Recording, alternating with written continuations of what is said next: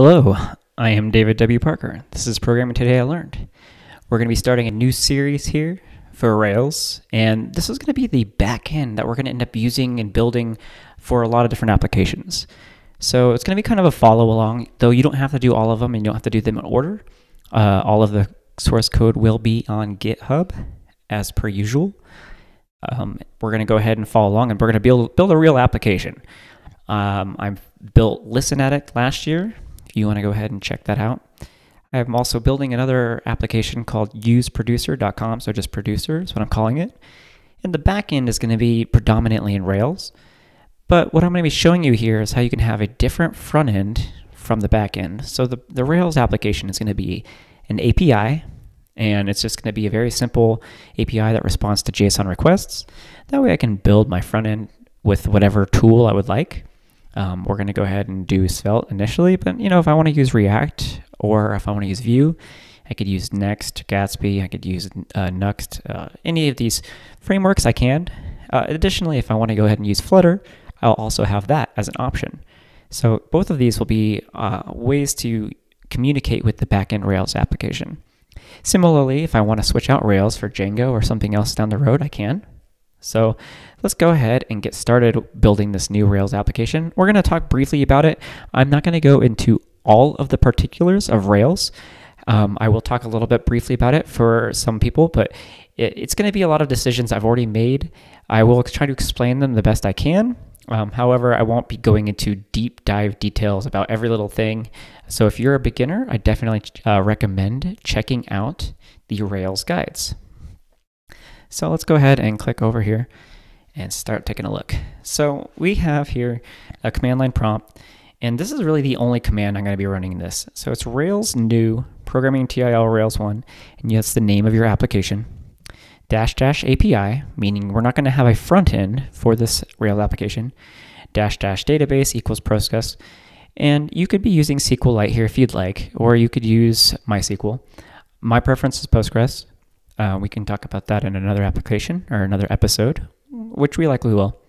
So if you go ahead and run that, you'll end up with this set of code right here. So you can see we have an application, bin, config, coverage is different, DB, libtasks, log, public, spec, storage, test, temp, and vendor. Actually, it'll only show up with tests initially. I'm added spec, as that is what I use. I will be removing the test one in the future. I use rspec rather than minitest and the other test frameworks. And so this presumes, of course, to run this, you have to have installed Ruby, of course. You also will have had to install Rails itself. Those are both very easy to find on Google if you don't already know how to install Ruby and you do not know how to install Rails. So let's go ahead and just take a brief look at what a Rails application has, and then we will start to go ahead and build and expand on it. So app is basically the majority of where your application is going to live. Channels is going to be used for application cable. I won't be using that in my application, so you can ignore it for now. If I end up doing anything that requires it, I will, talk about it in that episode.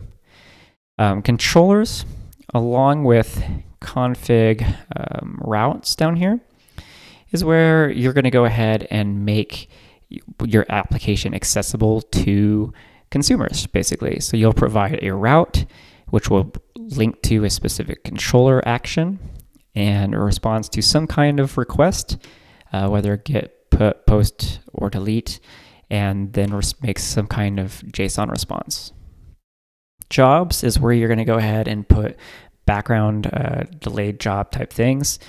We'll be using Redis and Sidekick later on, but any time you want to have a long running task or some kind of data processing, you're going to want to respond quickly to the end user to let them know, hey, this is started, but then go ahead and run this other task in the background. Mailers is where your application can run mail and do emails. I've used both SendGrid in the past. I've also used a couple of others. I can't recall offhand, but I'm currently using, not using SandGrid. I will, when we get to that, I will refresh my memory of which one I'm actually using currently. But we will be sending some emails. We'll also play with some gems that allow us to send emails locally and check out what it looks like ahead of time so we don't have to just use a provider.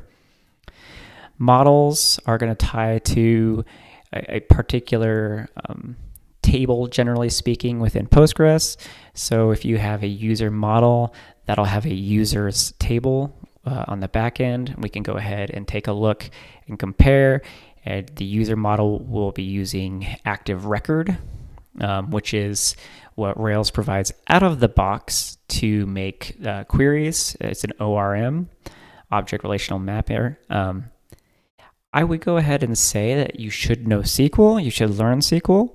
I like active record, and we'll get into details on what it can provide out of the box. But you shouldn't just naively trust active record to make the best decisions for you. So we're going to make a very concerted effort to make sure that our understanding of SQL is really fine and we understand it well, so that we're making good queries that are scalable in the long run. Finally, views is what's going to be on the front end for the user. Within our application, because it's only an API, the only real views that we're going to have are via our emails. We'll go ahead and jump over to config here. Bin is where the application runs. So this is where our commands are for bundling stuff, for running Rails, rake tasks, etc.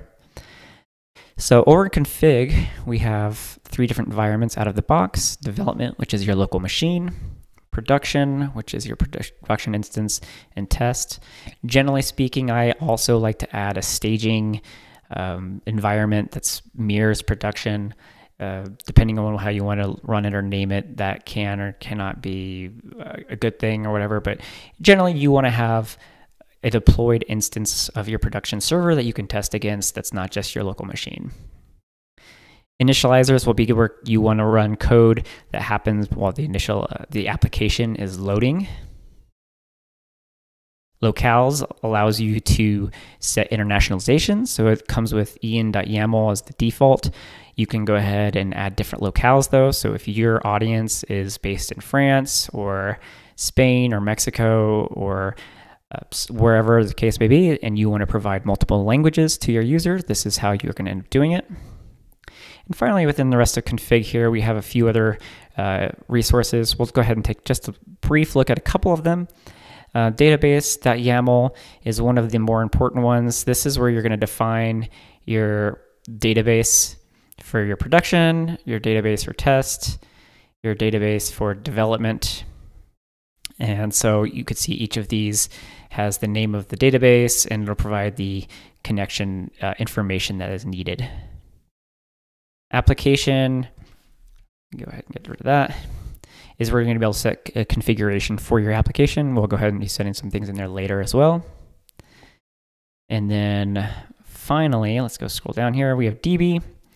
Right now, we don't have any migrations, but migrations are how we are going to go ahead and create database tables, create views, go ahead and modify tables, anything like that. Seeds is a way to seed your database with initial data, so it's a way to provide initial data. Lib tasks is where you can put rake tasks. If you're not familiar with rake, we may explore that in the future, but basically it's a way to run one-off commands, as well as just having generic commands that if you're running, say, like a cron job or some kind of regular task, you can go ahead and create rake tasks to automatically do things. Finally, we have log, where you'll have logs. Public, which would be the public resource for the application. Active storage, and a few other files here. Of course, git ignore, because we're going to ignore things, our Ruby version. And if you're not familiar with Rails and Ruby in general, you should be before starting something like this. But gem files, where we're going to be providing different gems that we use within our application. So you can see here we're on Ruby 3.0, Rails with Postgres. Puma is our application server, and we have a few other optional ones within our test and development groups, and then some that are already provided to you but are commented out that will be changing and adding some later in the future. So that's it for this initial episode. We're just kind of have a brief overview of the Rails structure, and we're going to go ahead and get started building this application now.